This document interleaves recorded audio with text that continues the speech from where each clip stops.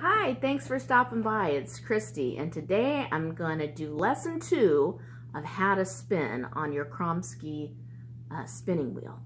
So, if you're like me and you're learning how to spin online, as I did, it's completely possible. So don't get discouraged. If you're thinking about buying a wheel, or if you just bought a wheel and now you need to learn how to do it, you can absolutely do this online. You've got this, all right? So I'm just going to break it down into little chunks. The next thing after you have practiced your treadling and before you start doing your drafting, you need to set up your leader. So your leader is this little bit of string or yarn that you're going to attach your fiber to. And if you look here, I'm just going to cut this one off so that you guys can see exactly how to get started. Because in my first one I said, go look at another video, but I thought, you know what, I should give them a video. So you'll see here, I had some fiber right on there, and that's from leftover original alpaca yarn that I had on there. But this is just too short for a beginner to use as a leader, so I thought, I'm going to show them how to make a leader. So let me pause you, get the angle just right, and we'll get started. Okay, I have in my handy little hand here my little bobbin. This is the original bobbin that comes with the Kromski spinning wheel. And so you see it has a little lip right here and a lip right here. Now you can choose, one's bigger, one's smaller, but that's for another lesson. Right now, I've got a substantial amount of just store-bought yarn. Now you can use kitchen thread, you can use shoelaces, you can use darn near anything as long as it's a string. So I folded it over on itself, so I have a middle, you see? And I've got my two dangly pieces down here. So what you're going to do is you're just going to take this right here, and you're going to take your two end pieces and put them through the loop. Ta-da! That's it. That's a slip knot. It's not rocket science. It's literally just the tails stuck in through the loop. Okay?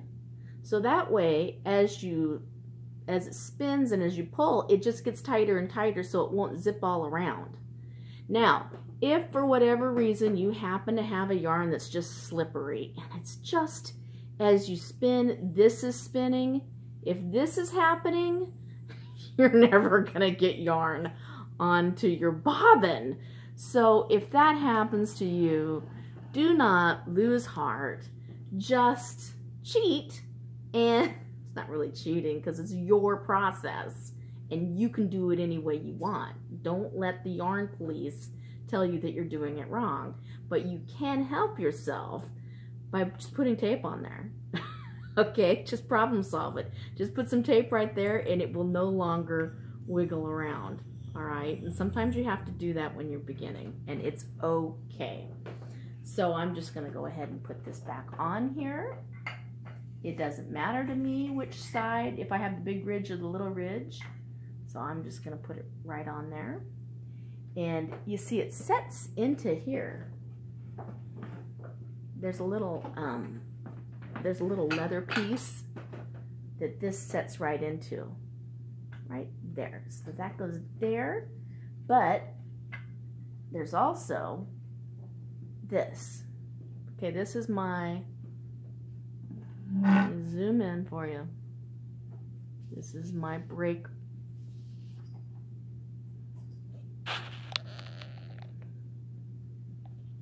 My little break line right here. Okay, and on one side there's like a little eye thing. Let's get over here so you can see it.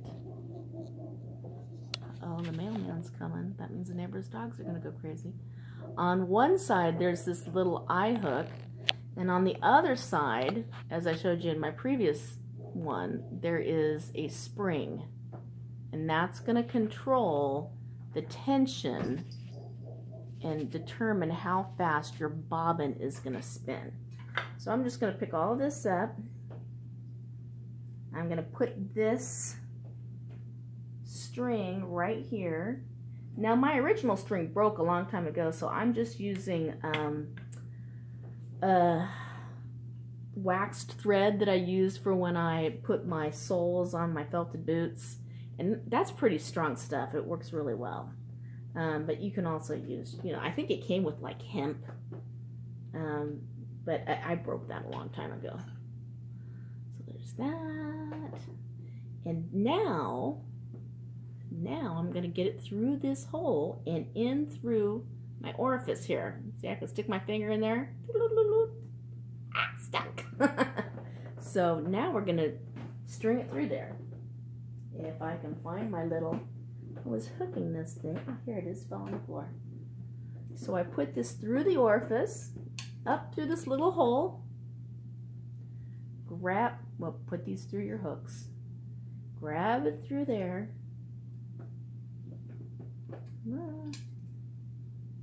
And bring it through. All right, now I've got it through.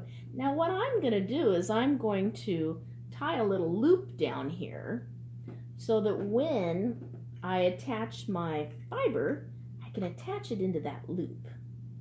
And that'll make it even easier. See right there? It's like a little, it's like another little loop. And I have my fiber. So what I'll do is I'll take just a tiny bit of my fiber, like that, and I'll stick it in there, like so, and then I'll tie it. And now I have the beginning of my leader. So now, let's set this up for you. We're ready to get started. I'm just going to show you. I can get this up and it'll start to spin. Now this is going to determine how fast it spins. If it's super lax, then this will spin and spin and spin, but it's not going to pull up. See, I'm holding it completely slack. It doesn't even pull up. As I tighten this, where's the tighten? As I tighten it up, whoa, it gets sucked in, okay? So that's how you're gonna do it. And you're gonna start drafting. Now the third lesson is gonna be on drafting, but this is just how you get started. I hope that was super duper helpful to you. If you're beginning, I know it is, because that's pretty key to getting started. So that is lesson 2. If you need lesson 3 on how to draft, if you're having problems drafting, which means getting the right amount of wool to pass from your fingers and get onto the bobbin, then that'll be lesson 3. I'll see you in a bit. Happy yarn making. It's amazing. And you can do all kinds of stuff. This is my homespun yarn. I made all kinds of garments homespun. It's just, there's just nothing like your own yarn. So go ahead and grab it by both hands. You can do this. Incidentally, if you're not in a position to afford a wheel, they are kind of pricey. You can buy them online. On Facebook, there's some used spinning equipment Facebook sites. You can check there. Or just simply start with the spindle. Spindling, there's a great book called, I think it's called Respect the Spindle. And spindling is the most ancient form of spinning. And you can literally start spinning for 20 bucks for like a spin, or less for a spindle. You can also make your own spindles. So I've been told that you can even make them with an apple and a knitting needle, which would be amazing. I should just check that out and see if it's possible and do a video on it. But don't spend a ton of money learning to spin. Just work with what you have. Whatever, you know, price range you're at, what you can afford, start there, because spindling is going to perfect your drafting. Spinning is drafting and treadling. So it's a little harder to jump into spinning wheel, but you'll spin much faster, you'll make much more yarn, and you know, you can make lots of, actually you cannot make more types of yarn. You can make just as many types of yarn spindling as you can with a spinning wheel. You can just make it faster on a spinning wheel. Okay? Have a great day, and I'll talk to you later. Don't forget to hit subscribe if you want to learn all about fiber, and don't forget to share because sharing is caring. Talk to you later. Bye-bye.